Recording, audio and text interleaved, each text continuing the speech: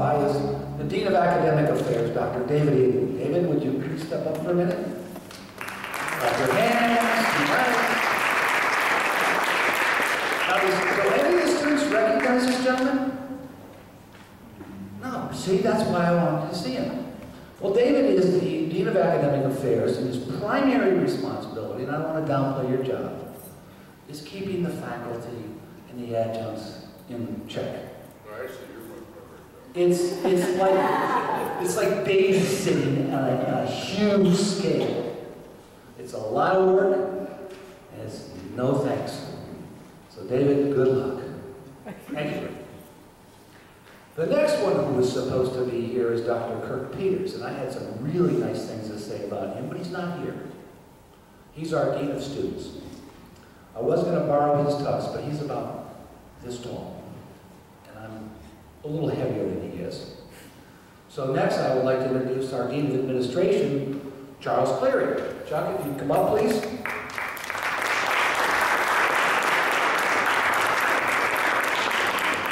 Now, I doubt that any student in the room would recognize Chuck as he's affectionately known, but he has control of all the money. So you don't want to piss him off. Well, we don't have any money now, but when I was in the service, I worked in the finance office. And in the finance office, we took care of all the payroll. And that's a really important job. So if somebody really upset us in the finance office, their payroll records would just magically disappear. So we try to keep Chuck very happy so he can pay our bills. Thank you, Charles. Now I do my job. We have some of our faculty here. The first one is Amy Fist. Where's Amy? You're hiding over there. Come on up. Amy is our business department coordinator, program coordinator. And it's pretty much a similar job to Dr. England, but she only has to babysit like 5 or 6 of us and then a whole bunch of adjuncts. And most of you probably have seen Amy either in marketing, capstone, what else? Tap dancing 101? Okay. So you'll see Amy a little bit later. Next, I'd like to introduce, where's Mark? Mark Maluski and Tashian. Oh, Tashian is on the camera. Jean, would you take over the camera for Tashian for a second? Of course I will. Mark is our business faculty member. And as of this year, he has a new nickname, Sir Edmund Maluski. Because many of you probably don't know this, but he actually accomplished climbing Mount Everest in May of this year. I'm not making this up. This is the truth. And everybody has a bucket list. And Mount Everest is on my bucket list. But I want to see it from about 40,000 feet, not climb it. So, congratulations, Mark. And we're waiting for your book, your memoirs. I'm going to sign it and give it out to us. And Tashiana is the baby of our faculty right now. And the one thing I can say about her is she was a student of mine many years ago, which means I've been here way too long. So Tashiana, Mark, thank you very much. The next person we need to, is we have a couple of our adjuncts here. Crystal, if you want to come up. Johnny, Jean, now that you're off the camera, you can come over here. And, this is my protege here. She wants my job in the worst way. But and I can't tell you how I was introduced to her because it was just the strangest meeting, and I'll save that for another day. But if you really want me to retire, I want you to take a piece of paper, write a number on it, with 5 or 6 zeros in it. We'll see if we can work this out. And Johnny's another reason I should retire, because Johnny was a student of mine many years ago. So if you're here that long, when I start getting the grandchildren of my students, then I know it's too late. And Jean, I don't have enough dirt on you yet, so I can't say much about you. But I'll find something out for next year or the year after. There you go. Because unfortunately, I'll be around a few more. So here's some of our adjuncts. We also have Nancy, where are you? Please come on here. Is Dawn here? Well, I told Nancy earlier, I'm not sure how to introduce her because she has been a long-term faculty member for many, many years, retired a few, 30, 40 years. She's now on our... Well, yeah. So I guess it's been a while. Yeah, it's been a while. She's now an adjunct faculty. She's on our advisory committee. She's been a trustee of the foundation for many years. So I didn't know where to put you in the program as far as your introduction. So what I'm going to do next year is she's a 14-year member of our golf league. And I'm only going to ask her because I'm a fairly good golfer and she's a pretty good golfer. But when she plays me with the strokes I have to give her, I'd never beat her. I don't think I've ever beat you. You put your game face on. Yeah. All right.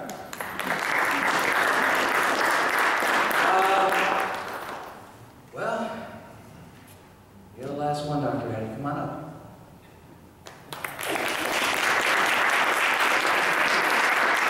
I've never held my boss's hand. But she really screwed up my entire speech tonight because last week, she announced she's retiring after 23 years. And what I was going to say was, she's our equivalent of Queen Elizabeth II, who's been the reigning monarch of England since 60-some years. And I said, you only have to go like 42 more years to tie her. So I'm going to give you an incentive. Where am I going to work? Because 20-some years ago, when you helped me get my promotion, I said, as long as you're here, I'm here. Now I'm out of a job. I'm sorry. How about this? I'm not the only one thinking of retiring now. There's a whole bunch of us.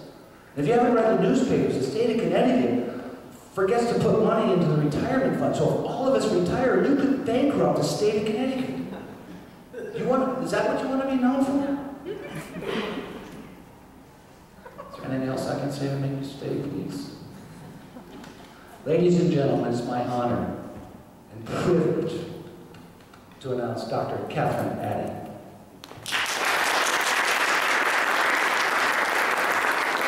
As you can tell, we have a number of characters on our faculty.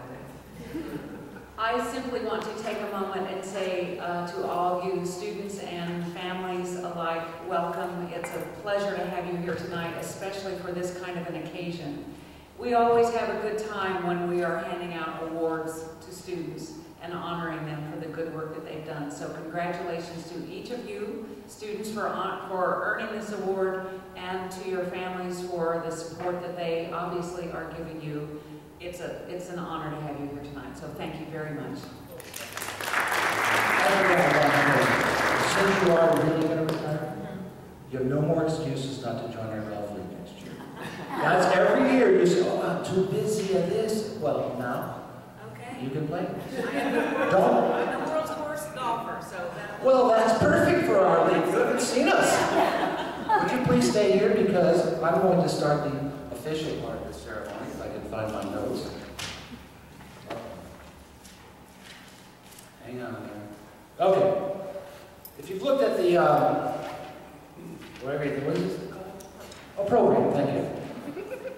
We'd like to recognize some of our faculty, staff, adjuncts, as honorary members. The Kappa Beta Delta is an honor society that's only granted to schools, two-year colleges that have been accredited under the ACBSP, and I forget what that means right now, but maybe you can explain later. So out of about 1,500 schools, two-year schools, David, you never got back to me yet because I tried to find out that number. 1,500 or so two-year colleges, 1,300, we're losing them? Well, anyway, only 170 of them have this accreditation. So that's a little over 50, maybe 10, 15%. But of those 170, only 70 of us have this accreditation. So you cut that in half. So the students that are being recognized, that are eligible for this, are probably in the 5 to 10% of the students in the business colleges in the United States. So that's what I'm trying to impress. This is an extremely prestigious honor. And as a faculty member, it's an honor for me to be able to do this, because sometimes I think I might have had an impact. And with that in mind, our first honorary inductee is Dr. Addy. Our second, Fernando, where are you?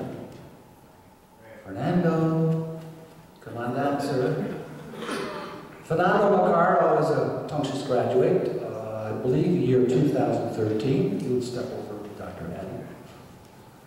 Went on to UConn, graduated from UConn. He's now with the Hartford Financial Services, Hartford Insurance Company, working in the financial services area. And one of my proteges, Jason Violet, Jay, please come up here. Jay graduated in 2011, went on to get his undergraduate. Somehow I convinced him to sit for the CPA exam, I don't know why. Landed a great job with KPMG, largest international public accounting firm in the world. And he is now an auditor for the Department of Defense. Checking on, I think you're an electric boat.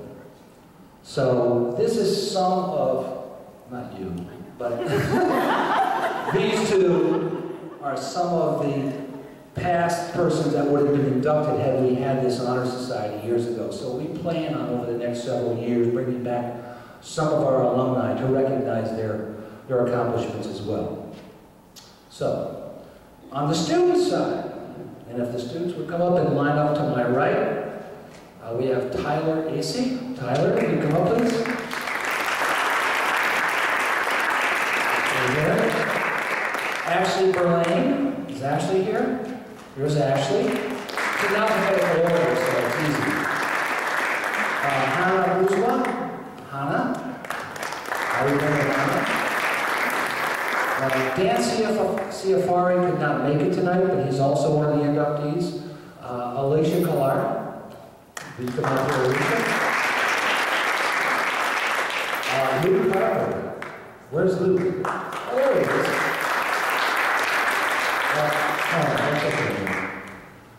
Next I have Brendan Howes. Is Brendan here? There he is. Corey Johns. I don't think Corey is here tonight. I did not see him. Thomas Kenny Bowitz. Oh, try that. I'm sorry, Thomas. Tomas. And one of our other shining stars, who's the president of our business club, Nicole Lipkin.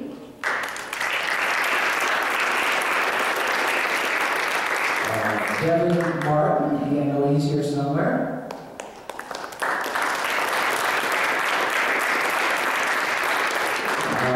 Arlise Sanchez? Where's Arlise? Where are they?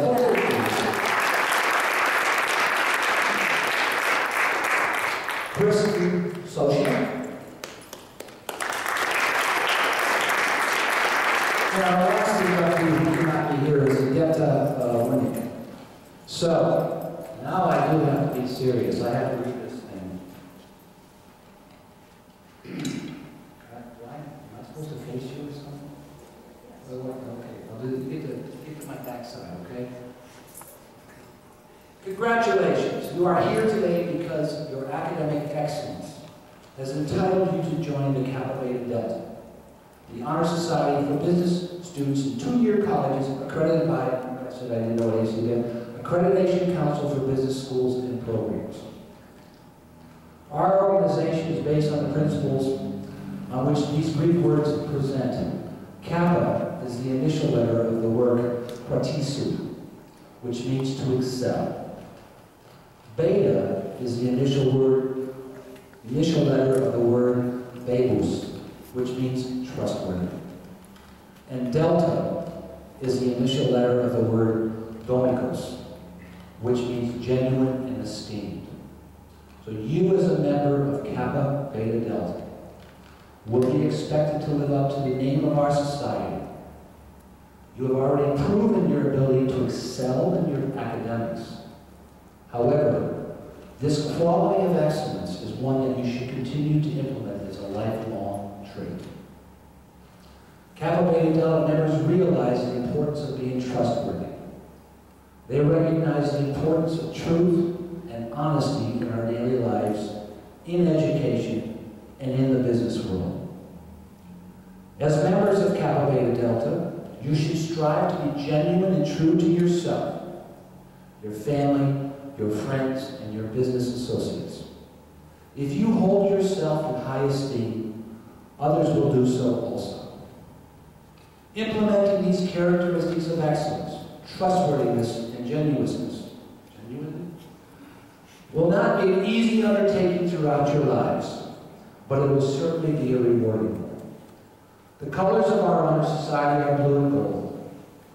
Blue signifies okay, I forgot that. And to the observer, evokes radiant energy. Gold implies riches, values, and strength. Our emblem is diamond-shaped, which indicates the highest of quality. Wear our colors and our key with pride. And please repeat after me to your pledge to Kappa Beta Delta. I state your name. Thank you very much. Promise to abide by the guidelines established by the Accreditation Council for Business Schools and Programs and Kappa Beta Delta. I will uphold the ideals set forth by our name. Excellence, trustworthiness, and genuineness. Excellence, trustworthiness, and genuineness. I agree to uphold the standards set forth by our chapter here at Tunxis Community College. Set forth to be an active member and to assist our officers of the Kappa Beta Delta.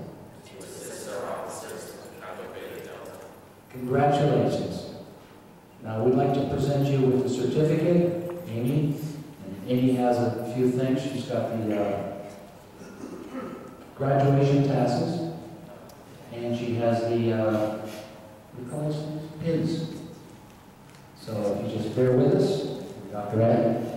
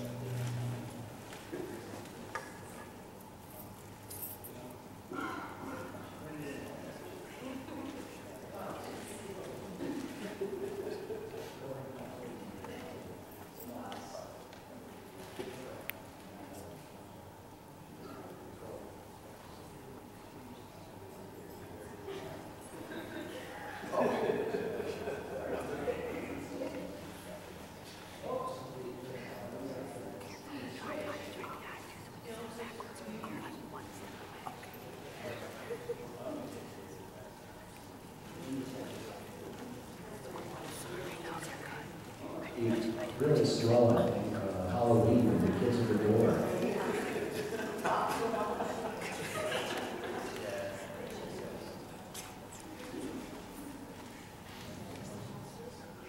Trick or treat. We're just about done, but as soon as Amy is done with the handout of the goodies, she'd like to say a few things, and there is plenty of food, and refreshments, dessert. Don't take all the food home, because gosh, Karen's got how many kids at your house? Like 15? Where'd you go? Oh, there she is.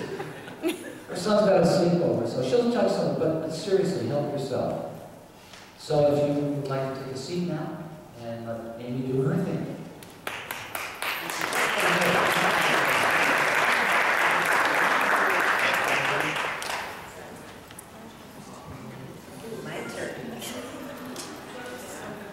Before I have my remarks, I want a couple of quick things I'd like to say. First of all, I'd like to thank Christina Taylor and Verizon. Verizon was very generous with underwriting last year and this year, our event. It's okay, I got it for you. Good. We were very grateful. Christina's a member of our Business Advisory Board, and we are very, very thankful because with the state of the economy, having an event and being able to bring in some food and be able to wrote some scholarships for some students for KBD, we're very excited. So thank you very, very much on behalf of all of the business program.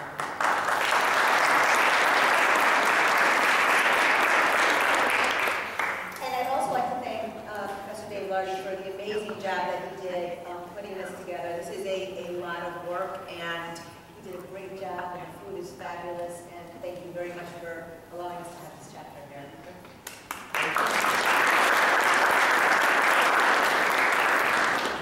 So just a couple of quick words from me. Years from now, you're going to look back at all of your years here at Tunxis and all the memories you made, well, pretty much faded. You're going to forget about the group project that made you want to pull your hair out, and you're going to struggle to remember the name of that big novel your composition teacher just had to make you read. You're going to forget that weird kid who sat in front of you in science who kept doing all these strange things with his pencil. And you'll barely recall that crazy business teacher who made you sing if you were late for class. Yeah, you got me. If you're late for my class, you have to sing. You will remember tonight, though. You're going to remember how much you felt pride and accomplishment, that sense of endless nights of studying and countless weekends stuck inside, doing homework when everybody else was having fun, how it all paid off. You're going to smile when you think back and remember looking around the room tonight and realizing that you're now part of a very small group of business administration students who have a very distinguished honor of being a member of KBD. There's a very famous quote, and it says, "Do something today your future self will thank you for," and you just did that, so congratulations, and very proud of all of you.